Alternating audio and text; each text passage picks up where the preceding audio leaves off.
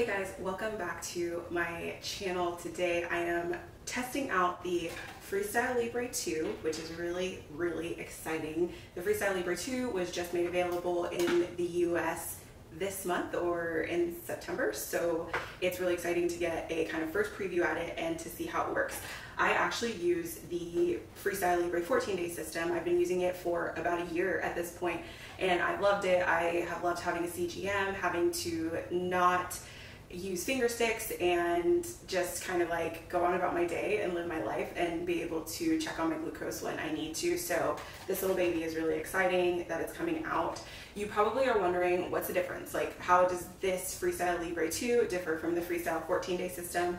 The biggest difference is that the Freestyle Libre 2 now has optional alarms. So you can set ranges of blood sugars for you to be able to check on with alarm. What's great about it is that your sensor is checking your blood sugar every minute, so you can go on about your day, live your life. It's going to alert you at those high and low thresholds if you want them to, and if you don't want the alarms, you don't have to have them. So if you're in an activity where like the alarms might not be appropriate for you and you want to turn them off, you can do that. So I think that's what makes this little Freestyle Libre 2 really interesting compared to other CGMs, is that you actually get the option of like turning the alarms off, which is really helpful in some cases. So I am going to open up these two boxes for you, doing a little unboxing, and I'm going to show you what's inside. First, we'll start with the Freestyle Libre 2 reader box. So the reader is how you're going to scan to get your blood glucose. With the 14-day system, there's an app. With the Freestyle Libre 2, an app is coming, but right now you'll need to use your reader to be able to scan for your blood sugars. So in this box, let's see if I'm like holding this up enough. So we have the guides. So this will tell you more information, and it's just like a quick reference to show you what you need to know. I'm just gonna like drop these things over here. Then you have an interactive tutorial card. You actually stick this in the USB part of your laptop or computer, and it will give you an interactive visual about how to use the reader and the sensor together. So that's really neat. Another quick start guide that shows you all the steps, and another one in different languages. So that's really nice. So if you are speaking different languages, you do have different options of those manual cards. This is the new Freestyle Libre 2 reader. That's what it looks like, very similar to the form factor of the other one. And actually, while I'm holding it, here, I have like tables all around me so I can hold this stuff. So we're gonna take off the little label so that you can see it. So it doesn't look much different than it did before. And I'm gonna click to see if I can turn it on right out of the box, which is great. You can turn it on for setup. So be sure to charge this after you actually set up your first sensor, but it does work right out of the box, so that's really great to know. Okay, then more magical unboxing. So you've probably seen all of this stuff if you have another reader. So then we have two full user manuals, I believe one in English, one in Spanish, and then we have a nice yellow on-brand cable and the cable brick, so you can charge your reader. That's all for that box. And then what you guys probably want me to get to, which is actually putting on the sensor, but we're also going to go through what's in the actual Freestyle Libre sensor box. If you're familiar with the 14-day system, this box probably looks exactly the same to you. One big noticeable difference for me is this big red now with optional alarms little message so that you know you're getting the brand new Freestyle Libre. So it's pretty much the same, same form factor. It says what's in here is a sensor applicator, the sensor pack, the alcohol wipes, and the product insert. So that's exactly what we're going to open up to see. We're not going to get anything different than that. It's still the same. It's a pull tab to open it up to get it open, and then it has exactly everything that it says in here. It has your instructions, which I've done this a million times, so I don't really read the instructions anymore, but you should read the instructions if you have not done this before. Then you have the sensor pack, so your sensor is inside of here. You have your applicator, so like the little sticky part is inside of there, and then you of course have your wipes to sterilize your arm with. So we're gonna go ahead and put this on. I'm telling you, I've done this a million times. You're gonna watch me flinch, even though it doesn't hurt. But I don't think I've ever showed you guys me putting on my sensor in this way. So I'm actually gonna put it in this arm because I have worn it on the other arm for the last 2 weeks, so I like to switch things up a little bit. and then I'm gonna go ahead and wipe down my arm. I usually only need one wipe for this, so we're gonna wipe down the whole back of my arm because I actually never know where this ends up sticking. So we're just gonna make sure everywhere is all clean, just in case.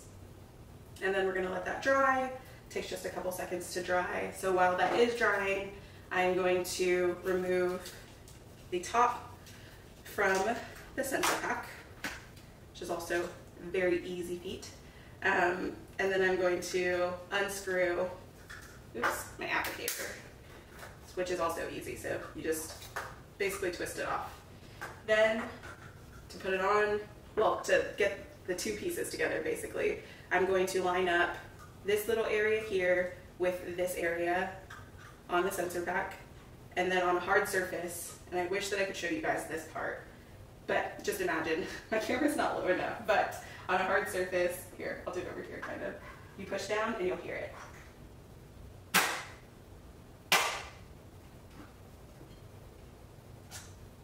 And then the needle is in, or it's actually not, I guess it is a needle, it's a cannula. So the cannula is in.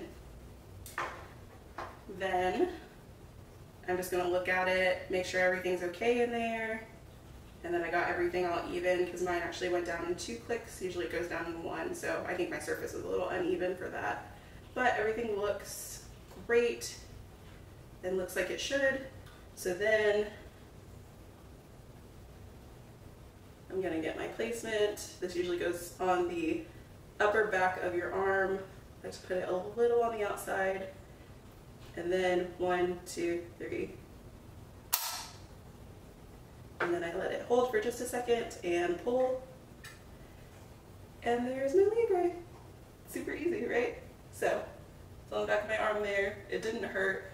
I'm gonna go ahead and put that down and then just make sure that everything is sticking. So I run my hand around the adhesive just to make sure that it's on my skin really well. And that's it. So now I want to start my sensor. So hopefully you guys can see this. And actually, I'm going to pull my top back down. So I'm going to turn that on. To get the little freestyle thing, I'm going to select English for my language. Just trying to make sure that you guys can see it. I might have to, user error. So English for my language, then hit OK at the top. The current date is the 17th, yep, Monday, August 17th, so that's correct. The time is not 6:22 a.m., it's 9:23 a.m. As you can see, I'm doing this like straight out of the box, so I don't know what questions it's asking. And then, so it says when you scan your sensor, an arrow will indicate your recent glucose trend. Rising quickly is straight up, rising is diagonally up, changing slowly is like midway out, falling is diagonally down, and falling quickly is straight down arrow. So how fun and embarrassing that my camera actually died in the middle of doing the settings.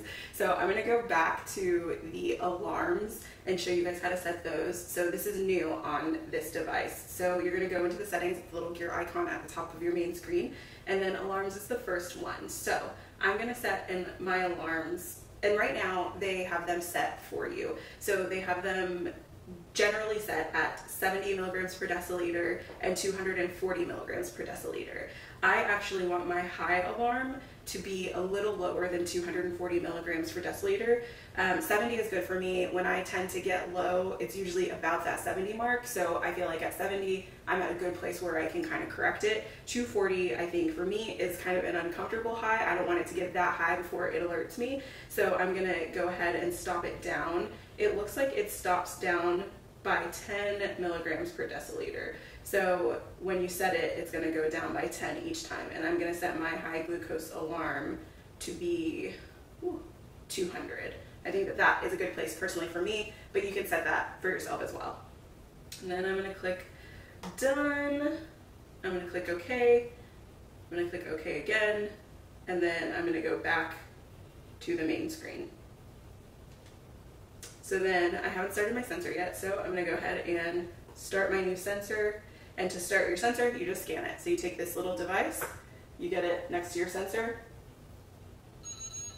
and you can scan it. And then it tells you, do not take high doses of vitamin C, more than 500 milligrams per day. This may falsely raise your sensor readings. Supplements like airborne or emergency of high doses of vitamin C. Read labeling for all supplements to determine vitamin C content. So important to know.